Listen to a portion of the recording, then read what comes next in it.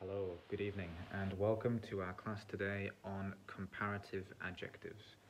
So, to begin with, we have an example sentence here which is quite characteristic of an error which is commonly made by students. Let's take a look. So it's the weather will be more good in summer. The weather will be more good in summer. So our base concept to bear in mind here is that of comparative adjectives. Comparative adjectives.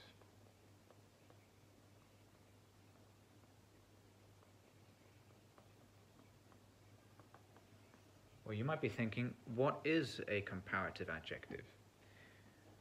Well, a comparative adjective is an adjective that is used for the purposes of comparisons, for making comparisons. We see examples here such as longer, shorter, faster,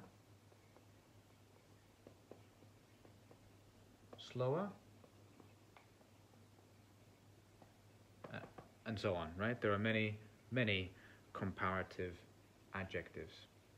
Notice how we can form a comparative adjective. We do so in most cases by taking the base adjective. For example, we could say long and then adding the suffix er. So we've done that in this case. We have our base adjective short, add the er suffix to the end to form shorter, fast, er suffix faster, slow, er suffix slower. That doesn't work in all cases, but as a general rule, it's quite effective. So, going back to the original sentence, why does this not work? Well, in English, if we are making a comparison using an adjective that only has one syllable, as is the case here with good, good only has one syllable, this form, using more for the purposes of comparison, is considered incorrect. We would have to use the comparative adjective form better. So the correct form would be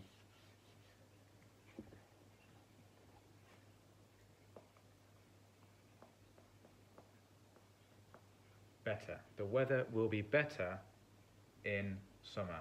Notice that better does not follow the principle that I've just taught you earlier, effectively because it's an exception. Exceptions just have to be learned or memorized. There's no way around it. You'll just have to do that. Good. So in what situations could we use more with an adjective for the purposes of comparison? Well, we use this in situations where the adjective that's being used to compare is polysyllabic, or in other words, contains multiple syllables. Let's take a look at an example. I could say, the sofa, made a bit of a mess there, the sofa is more comfortable.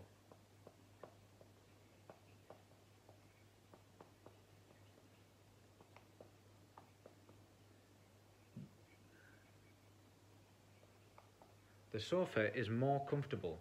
I would not say the sofa is comfortabler. That's really awkward to pronounce, isn't it? It's difficult.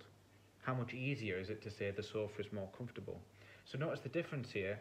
Then the sofa is more comfortable, and the original sentence, the weather will be good in summer, or will be more good in summer.